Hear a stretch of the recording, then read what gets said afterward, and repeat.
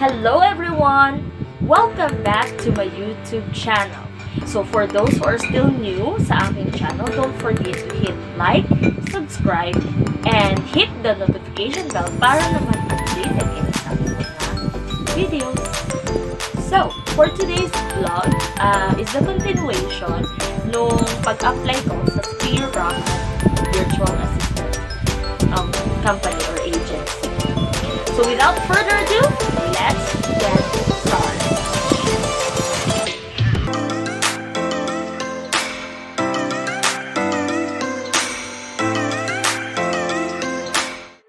So yun nga, after ng interview with the HR or the recruitment team ng SpearRocket, so I got hired.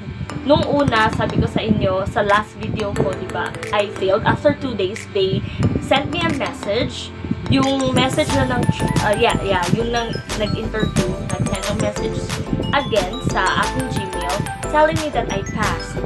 And that is a reconsideration of my profile. They reviewed my profile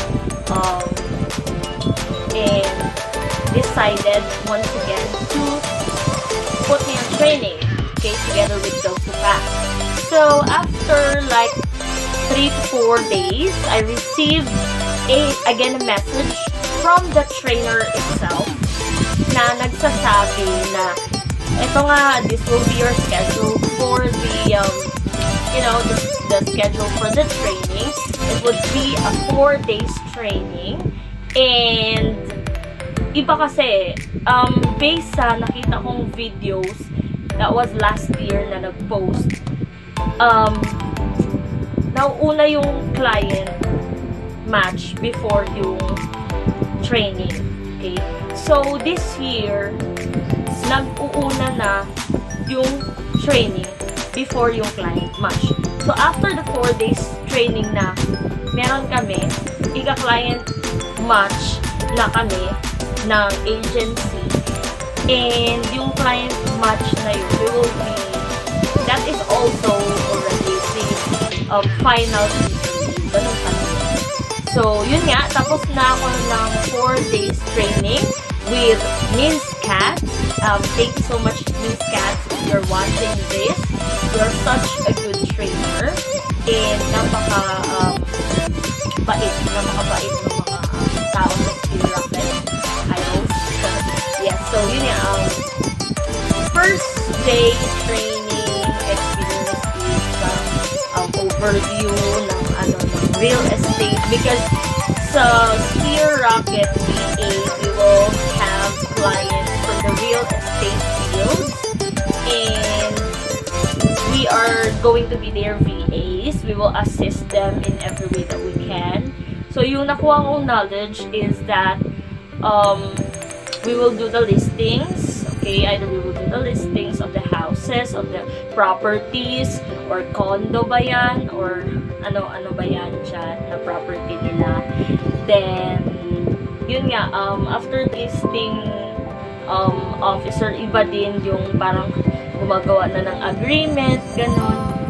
And you call them transaction coordinator. So, iba si transaction coordinator, iba si listing coordinator. So, madami kayong matutunan talaga, especially sa terms ng real estates. And, yes, as a general virtual assistant na training yun, 4 days intensive training. So, yun nga, after that, we are just waiting kasi every day may mga exams na binibigay after the class. And the class is 5 hours daily from 9 p.m. until 2 in the morning. Okay? 2.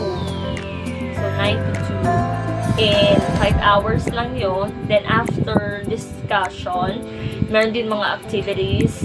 And then, yun nga, nagbibigay ng exams si trainer. So, doon i-base yung scores nyo. And, nakakakaba nung pinaka-last day na kasi, bibigyan kayo ng oral recitation, and you need to get a good score for that, or dapat masagot ninyo. Pero okay naman si coach kasi nagbibigay naman si coach ng chance. Okay, so yun, di pa namin alam kasi last Friday was the last day of our training. They usually start the training on Tuesdays and ends on Fridays.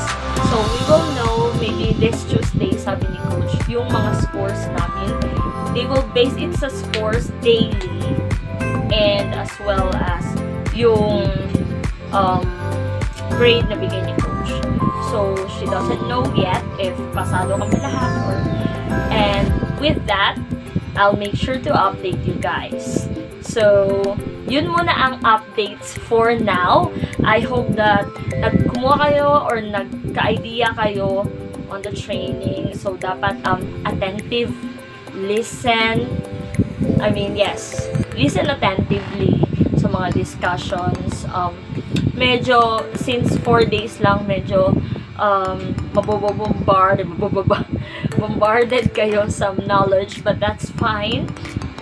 Kasi, basta take lang kayo ng notes. Yun yung important doon. Tsaka, participate para makilala kayo ng mga coaches nito. Alright, so if you have questions, Violet reaction. So guys, just comment down below ano yung mga gusto nyo mga videos na gagawin ko pa. And that's it for today. I will just update you sa aking next video, sa aking next vlog. If papasaba ko, if magka-client match na kami, then just comment down kung ano yung mga gusto nyo pang malaman na hindi ko nabanggit dito. Right? So, for those who are still new to my YouTube channel, please hit subscribe, like, and hit nyo yung notification bell para naman updated kayo sa mga videos. So, guys, stay tuned kasi may mga ilalabas akong video that is all about online jobs and passive income. Yon. So, thank you for watching. This is Jean G Taz. Bye-bye!